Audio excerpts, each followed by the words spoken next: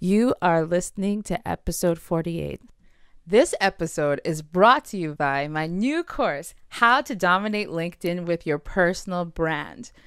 Do you feel like when you're on the LinkedIn platform, you're not really sure how to actually navigate it? Does it feel clunky or confusing? And do you have all these connections, but you're not sure how to really leverage those connections and how to really show up virtually in presenting your personal brand? Well, that is what this course is about. Because since September, I've gone from 1,500 connections to about 8,000 connections on LinkedIn. Not only that, I've gotten clients through my content, and people have actually reached out to me to speak for virtual speaking engagements. So if this is something that you would really like to capitalize on and take advantage of and learn about, then this course is definitely for you. And you can learn about it more in my show notes, and I will have the link to the waitlist just for you. And now on with the show. Hello, everyone, and welcome back. On today's episode, I get to interview Nataizya Mukwavi. I actually met Nataizya through a group called Pitch Better, and she has a nonprofit in Vancouver that connects Black women. I was really excited to learn about this because I actually spent a summer in Vancouver and really enjoyed the city. And that was the only thing I didn't really see out there.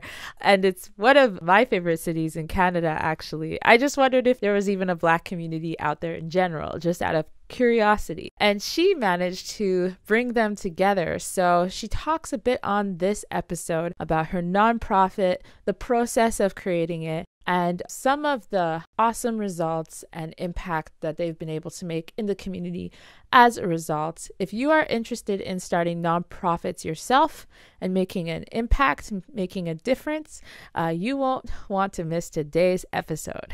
Also, if you are enjoying my shows, if you have been listening to these episodes, and if you feel like they have brought any value at all to your life, I would love if you could actually give me a rating on iTunes, on Apple Podcasts, and just a rating and a comment to just let me know. How are you enjoying these episodes, and what have you been learning so far through this journey that you've been taking with me as well? I would love to have that feedback and support if you really feel like this is something that is bringing you value throughout your day. And without further ado, let's get our episode going. You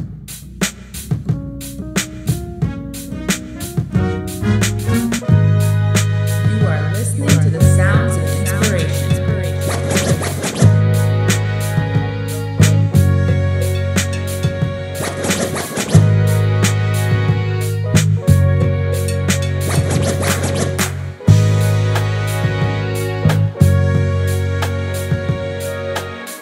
Welcome to the Okiki podcast, where we make inspirational people known.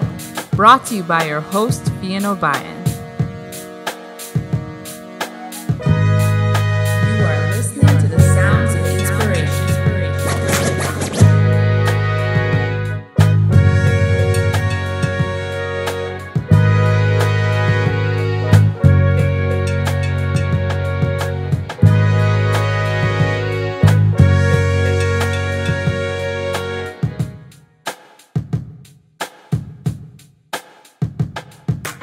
Hello, everyone, and welcome to the Okiki podcast. And today I have Nataizya Mukwavi, and she is the founder of Black Women Connect Vancouver. And I'm so excited to have her on the show today. Some of you may or may not know I spent some time in Vancouver, and it would have been really nice to know about this group back then. So thank you so much for being on this show today, Nataizya. Thank you for having me. It's a pleasure. And if you don't mind me asking, what was your journey to becoming a founder of a nonprofit? And can you let our audience know what this nonprofit's actually about? Yeah, for sure. For me, it was an organic process. I didn't think this was something that I was going to do. I knew I was going to do something with women and helping the community and creating some sort of collective. But once I think I started to see there was a need for Black women, that's kind of when I was like, okay, this is something that I need to make sure becomes big for us. Because as like a lot of people say, it's like, where are the Black people? And so I think like creating that kind of community was really important. So that's kind of how that happened. It happened very organically, just saw a need in the community. And I really was developing something that I wanted for myself too. And so I was like, okay, what does that look like? What am I looking for right now in sense of community and the Black community? And so that's kind of how my journey started. Yes, for sure. And were you always in the nonprofit sector? Like, what was your, I guess, educational path? Yeah, definitely. Like even right now for work, I'm an executive director of a nonprofit in Surrey, British Columbia. And so I think for me, it was kind of like an easy transition just because I knew what you needed to do in terms of like how to develop a board, your constitution, your bylaws, like all the legal stuff that no one wants to do. It was an easy transition for me because it is my background. And so I found that that was really nice. Awesome. So was that like a degree or was that master's or what was like the process of developing that foundation? Yeah, it was a degree. So I got my undergraduate, but then also I think anytime I did like internships or like practicums, I was always in the nonprofit field. So I was either working in inner city or some sort of helping with women. I remember I did my internship in Edmonton at Hope Mission there for the women's addictions facility. So I kind of got to know a background. So I'm like, I know I want to work in the community. I know I want to be with women. But I think like I just testing out which one would work best. And then my parents also have a nonprofit organization in Zambia called Mercy Wow. Touch Mission International. So I help out there when I go back home to Zambia. So just kind of like a variety of things kind of like brought everything together into this point. That's really incredible. So you really were exposed very early to the whole sector. And so what brought you then? Yeah.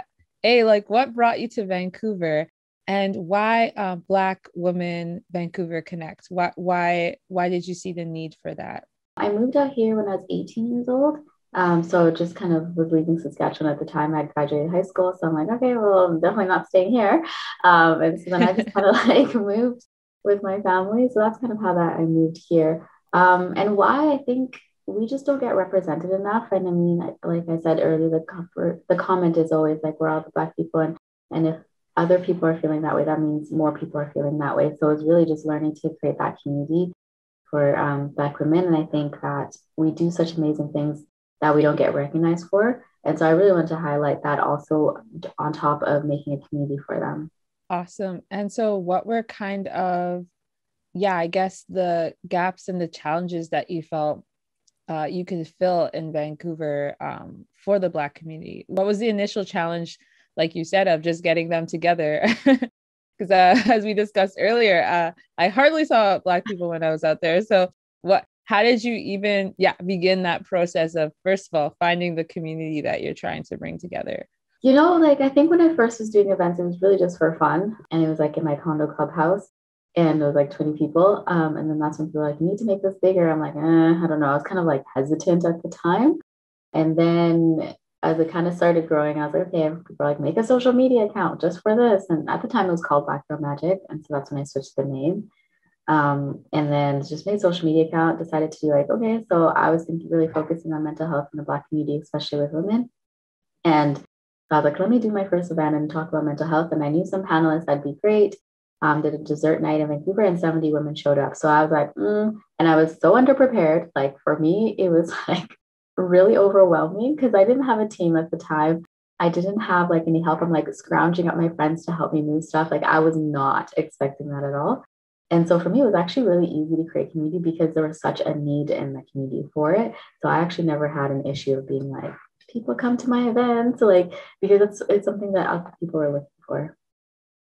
Wow, I think that's hilarious Yeah. because I think it'd be incredible to have this event. Like, let's see who shows up. We're just trying to build community.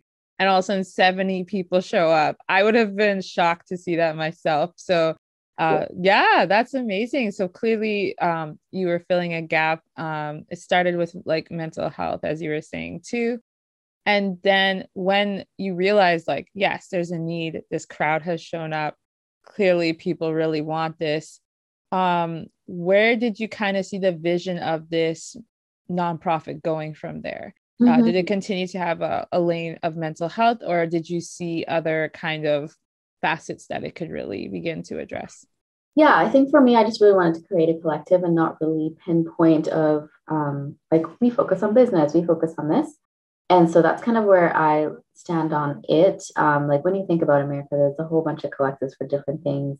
But in Canada, I just feel like there isn't that really. Like, for example, like I know talking with like a Moy and Adila, it's like there isn't like an essence in Canada. Like there's so many Black women for us to create that. And so it was kind of coming from that concept of like, let's just create a collective that can encompass all these things of like having fun, being diverse as a Black woman, being a businesswoman, being a stay-at-home mom, like all these things, and not having also an age limit or like a minimum age of you can join or a maximum age, just creating something that everyone is welcome in whatever stage of life they're in.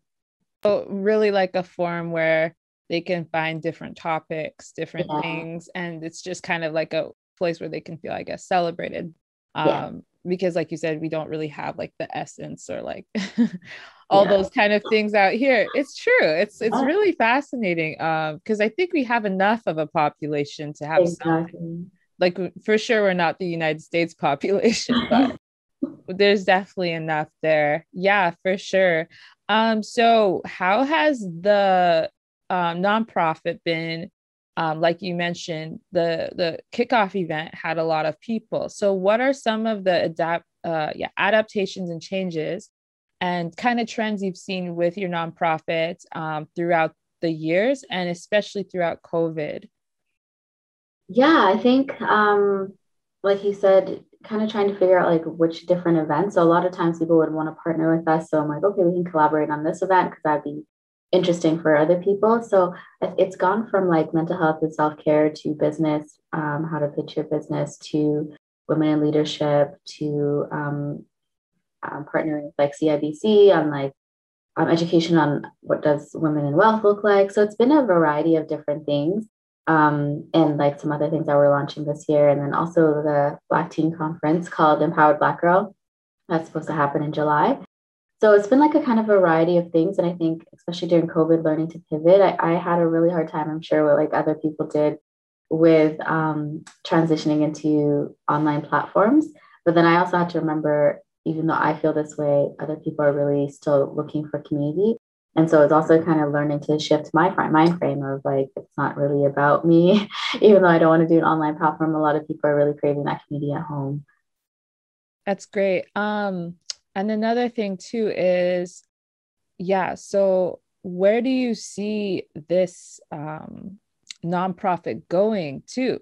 I know we're still trying to figure out what's going on with the current season that the world is in, but now that you've had that experience of both the online and offline community and kind of those opportunities, yeah, where do you see this nonprofit going like in the next 5 years? Yeah, I mean, 5 years, I don't know, but overall, I would love to have like a whole bunch of like little like Black Women Connects everywhere, in each city or province. I would like that would be ideal, and then like world domination of it, you know. But no, that's kind of like that would be ideal, and not for me to be like a leader of each group or something, but like for them to have that sense of community. I think a lot of places they don't really have the structure kind of in place, and so it's not even necessarily they can't bring people together. It's just it is time consuming and it's a lot of work. But if someone already creates a structure, it's easier for them to kind of do whatever works for their city or their province. Once the structure's there, it's easier to replicate that. Yeah, Yeah, for sure. exactly. Yeah. And in light of that, because some of our listeners may also be interested in starting nonprofits themselves. So even from a practical, because a nonprofit is a type of, business entity, from a practical perspective, what is advice that you would give to someone who's thinking, I want to create something that creates impact. Yeah, I want to form a nonprofit. Where do I even start? What are the definitions, even? If you could give us a brief 101 based on your expertise. Based on my expertise, I would say create a team that really is behind the vision and mission of what you're doing. So while on top of that, at the same time, you need to know what your mission and vision is. What is it you're doing? Like when it comes to the nonprofit world, you really need to remember your why. Only because it's not going to be about you, it's going to be about your community. And that's what's going to sustain you because you're always going to remember I'm doing this for my community. So you really need to be passionate about what you're doing because it's a lot of work, it's a lot of late nights. And so when you're creating a team, make sure that they are people that will support you, surround you, and things that you're not good at. So make sure people are on your team with like their holes where you're not good at because they're the ones that are going to fill that hole for you. And then on top of that, like when you are deciding to create a board and register, there's a whole bunch of things that you have to go about, but you get to pick all those things. You get to be in control of who you get to be on your board, or who you get to be on your team.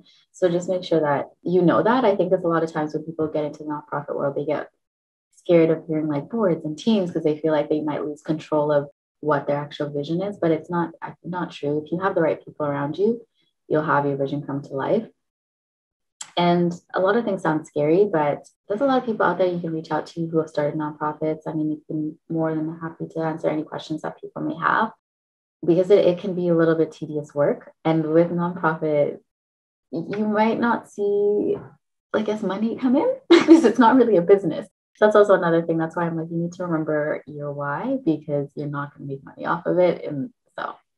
Yeah, for sure. And I think when I even brought up the word, I was thinking of business in the terms of like, those definitions, nonprofit, charity, like what's the structure, like you're saying. But absolutely, like that's definitely not why people start those. Yes. I mean, some nonprofits, as we know, are very profitable or have a lot of, financing. But that's definitely not how a lot of them start. And so even on that end too, having your why, like you said, is what will give you the, persistence to keep it up. Because you said like definitely the first 5 years are going to be really the foundation. So what are some of the other key things in the first 5 years that someone should really know about that process? Yeah, like you said, to reach out for help. So what are some resources you would suggest too on helping them to kind of start that journey? Yeah, I mean, I think especially if you want to register as a nonprofit, each province has its own rules. So you have to look into that. If you can find someone that's a lawyer or someone that can do pro bono work, most times a lot of people can kind of look over your legal documents and see what that can look like. In terms of creating a community nonprofit, I think that, like I said, if you know what your passion and drive is, people will follow that, and it'll be easy to create a community and just be genuine in actually wanting to create community. That's usually what people are drawn to, is like the transparency, and if you're genuine and if you actually truly care for them to create that community around them. What are some kind of opportunities, like in an innovative way, that you see for nonprofits nowadays? Like I know, of course, people apply for grants and people apply for sponsorships, but what are some ideas and things that you think nonprofits should consider in ways of creating that legacy and sustainability for themselves? Like I said, when you're starting something and you're a founder, recognizing the kind of how important your team is around you, because for example, like something happens and you can't do it anymore, it continues on because you've trained the right people, you've had the right people around you. Someone else can easily kind of take that on. And I think it's just like being open-minded for other people to kind of step in to be able to help you, because those are the things that create sustainability. A lot of times we can see it in nonprofit world or business world. People don't want to pass on what they have, and then it ends up crumbling because they didn't train the right people. They didn't walk alongside people during their process. So I feel like that creates sustainability and legacy, because you're making sure that it creates kind of a pattern of like someone else can take over. And then when it comes to like creating legacy and innovative, I think that, and I know I keep stressing it, but like having people around that are different than you, that can criticize you, creates innovation, because then you're not stuck in your own bubble of like, this is my vision, this is what I want to do, because other people will kind of be like, you should try this, you should try this. And then it makes you kind of open up your mind more of what's going on. So I feel like that is really important, especially during this time where everyone's trying to be creative and different, but everyone's online right now, but we're all doing the same thing. So it feels weird. So it's like we're all just kind of like reinventing the wheel at this time. Yeah, no, that's a really good answer for sure. And an angle that I think I didn't think of as much as you had.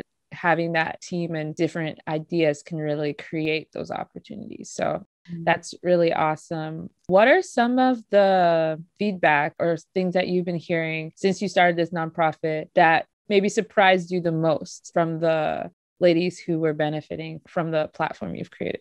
Yeah, I think like hearing some women say like it's the first time I've ever been in a room full of Black women, like that to me is like incredible. Like being able to live like your whole life in a situation where the minority, like those are huge things to hear. And other people actually making friends and actually connecting. Like it's kind of cool to know like people I know that are friends end up finding like one of their closest friends from like events, and that's how they connected. It's like that's really like exciting to hear when people have that. And just like other feedback, like it makes it just be like, this is what it's all about. If people can not feel lonely in the city and know that there's other people in the same situation, for me, it's always lovely to hear.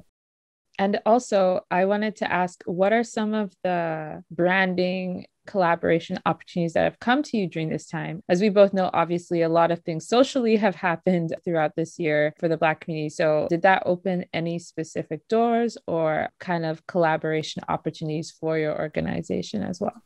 Yeah, it definitely has. We've been able to partner with like Foot Locker. We were able to partner with like other organizations, CIBC, and then like smaller kind of places in Vancouver or restaurants too. So it's been really nice to see that happen, and it has opened a lot of opportunities. I think like we were already gaining kind of traction before everything that happened last summer, but then I think that it kind of spurred because it ended up making people say like, "Oh, have you heard about them? Have you heard about them?" So that made it easy. So it's been nice, yeah, to see that. For sure, for sure. I guess before I wrap up this conversation, I wanted to give you a chance to share. Is there any upcoming projects or things with your nonprofit that you like our audience to know about? Right. So some of the things we're not launching until a little bit, so I can't talk about those. But I can talk about our Teen Girl Conference, which is happening in July, called Empowered Black Girl.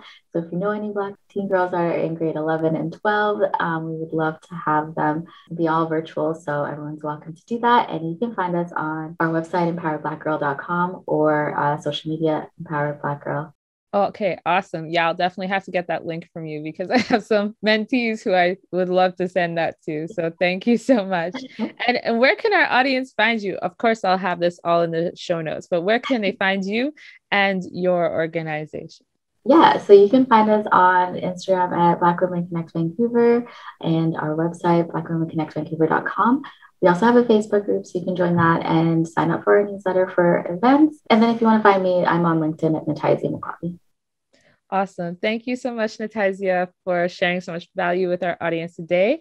And congratulations on your nonprofit. If I visit Vancouver, I will definitely have to meet with you and all the ladies that you brought together. So that's awesome. Thanks again for sharing with our audience today. Thank you. It was a pleasure.